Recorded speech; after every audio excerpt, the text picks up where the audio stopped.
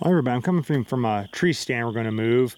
This is kind of like a quick thing we were trying to adjust, but I kind of want to share a few things, different thoughts. We're moving this tree stand, different location, but you might think, man, this is a good food plot. Well, this food plot is conceded down to a CP25 short, which is pretty much federal terms for a short native prairie mix.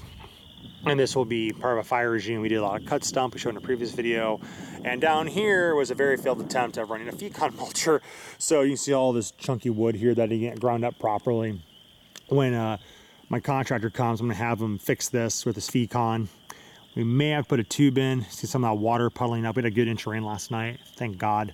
And but that's something to think about in the future for us to put a tube in so we can be able to drive over the tractor. Because the goal is, we want to be able to seed this down after the pecan's done to a really simple annual perennial firebreak mix. We're looking at as wheat, crimson clover, Brisine white clover, and essentially the goal is mow it after the nesting season, after all that stuff, seed out, and ideally not mow it during the stressful times of the summer so you don't stress out the white clover, because we are going to have some shade. Right now it's really open, but it's March, and we did do some crops releasing here, but there's quite a few trees we left behind. We got some walnuts grown, we got some swampies in here, and so we're going to try to well, we did drop down quite a bit of these other trees in here, but still it's going to get shaded out and will be fantastic. But the whole farm where we have timber fire breaks will have that mix on.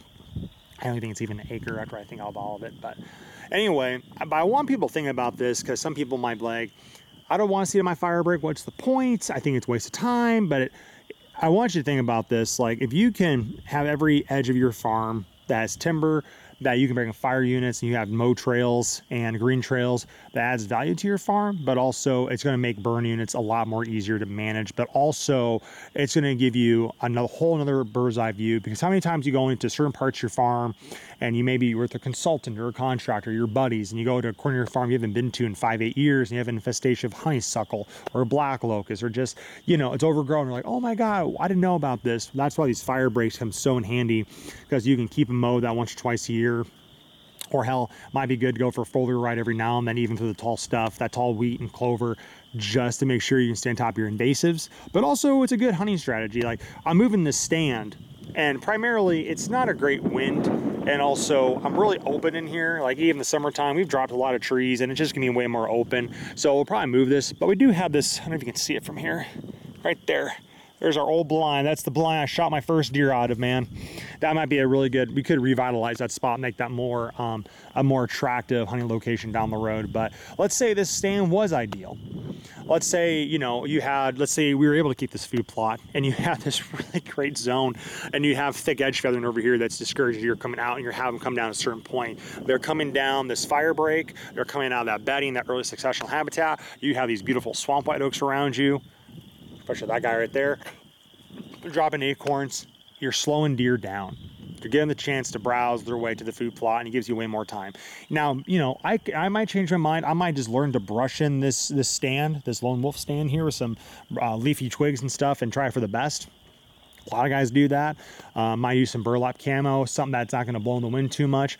There's options to make this more attractive. But see all these functions for stacking on top of each other? There's a lot of functions here. We're able to use this bedding and browse early successional habitat. We're using as a natural funnel. We have the fire break that we're going to seed down to keep that green. It's all this functionality of managing your property better. It's a ready to go fire line down the road, except just running a rake through or blowing leaves out, that stuff in the spring to get the leaves out and make that less flammable.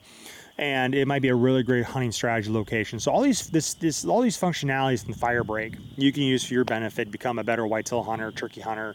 Let's be honest, if you have a nice strip of wheat and clover and open timber, man, I'm sure a turkey would not mind strutting that stuff, that's for sure. So, but anyway, hope you guys enjoyed. Thanks a lot for watching. We'll catch you in the next one.